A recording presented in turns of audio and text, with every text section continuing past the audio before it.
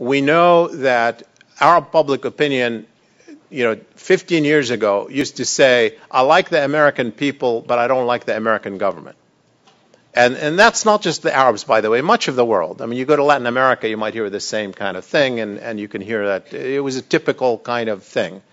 And I didn't actually ask questions related to that before, but we do know that based on anecdotal evidence, that the gap has narrowed, that people, particularly after the second election of President Bush, when he was reelected, the reelection of President Bush, that people have started blurring the difference between the American people and American foreign policy.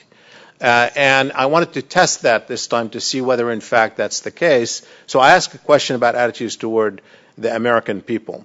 And you could see that more or less, while it's not as bad as on American foreign policy in general, it's still a majority has a somewhat, at least, unfavorable view of the U.S.